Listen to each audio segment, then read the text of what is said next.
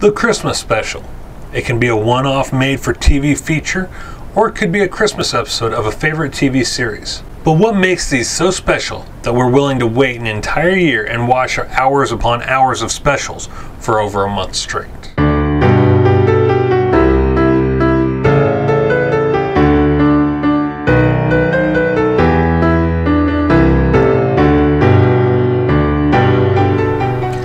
Christmas specials are often non-secular in order to appeal to a wide audience, while others revolve around a more religious storyline, i.e. the birth of Christ.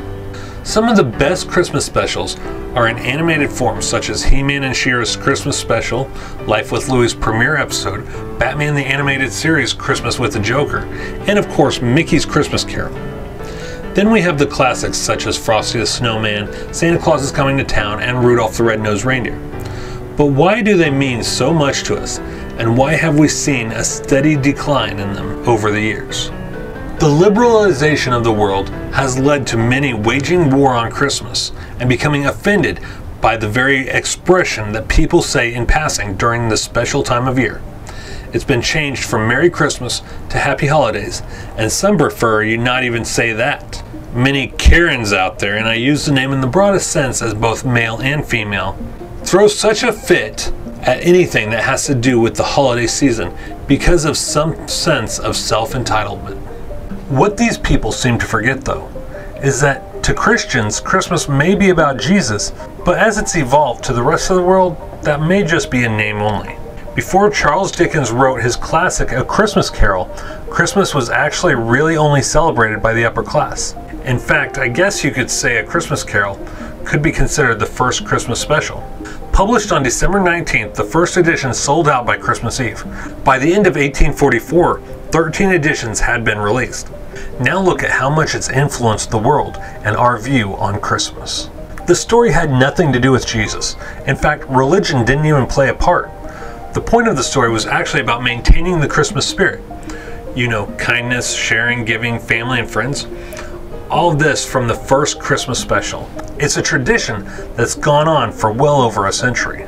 That's the whole point of Christmas specials, isn't it? To recapture that special feeling we got the first time we read or heard or watched A Christmas Carol. That is, unless you're the Hallmark Channel, then it's all about how you can get the maximum number of people to watch the same story of two strangers falling in love over the holiday. But ultimately, it's about getting people to feel warm inside, to put aside their differences, and if only for 30 minutes, appreciate the true meaning of Christmas. For as long as I can remember, my family has gathered around the television throughout the month of December to watch our favorite Christmas classics. For many, it begins when the Hallmark Channel premiere their holiday selection as soon as Halloween is over. Some of my personal favorites have long been Mickey's Christmas Carol, He-Man and She-Ra's Christmas Special, National Lampoon's Christmas Vacation, and the many Rankin Bass productions. Each Christmas special starts out the same, whether it be an episode of one of our favorite TV shows, a Christmas classic, or a movie. They all generally start out with a dreary character who has to learn a lesson or prove their worth to those around them. They're meant to lift our spirits, and in times like these, we need our spirits lifted drastically. So let's dive into the history of the Christmas special.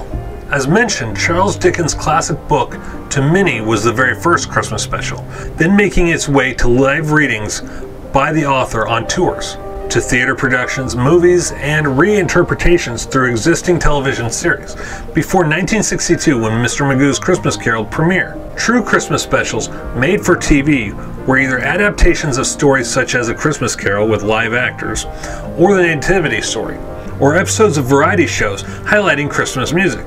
They were often hosted by such celebrities as Perry Como, Jane Wyatt, or Florence Henderson. This also changed once variety shows began dying out in the late 1980s, and Rankin Bass began producing more and more Christmas specials. The first Rankin Bass Christmas special was Rudolph the Red-Nosed Reindeer, which originally aired Sunday, December 6, 1964 on NBC television in the United States. Other production companies soon followed suit with A Charlie Brown Christmas in 1965 and How the Grinch Stole Christmas in 1966.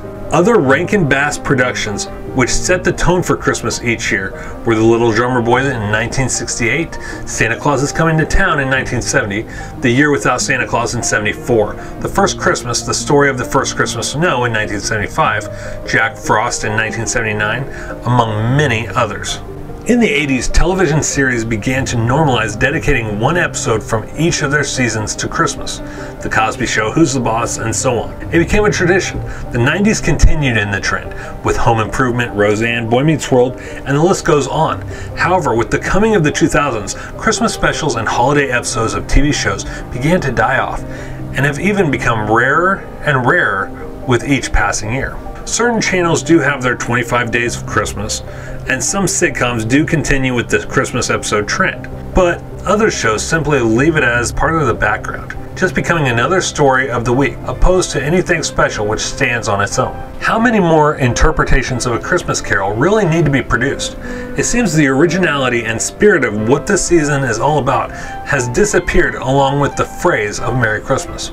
Yet there's hope. In 2018, Netflix premiered quite an original take on a Christmas mythology with Christmas Chronicles starring Kurt Russell as Santa Claus. The film was such a success that they followed it up with the Christmas Chronicles 2 in 2020. If you've seen the films, you can tell just how much the cast enjoy playing their roles. In fact, Russell enjoys playing Santa so much that he's gone on record as saying he wants Santa Claus to be the very last character he ever portrays on screen. With as popular as the films have become, could they possibly be the beginning of a new era in which Christmas specials make their return? After the year we've had in 2020, could the meaning of Christmas once again be kept in the hearts of all mankind all year long? Well, that's for you to decide. Each of us, on our own, must meet our own ghosts of Christmas past, present, and future, and reclaim our Christmas spirit. If you enjoyed that video, make sure you hit the subscribe button right there so you stay up to date on all things geek culture.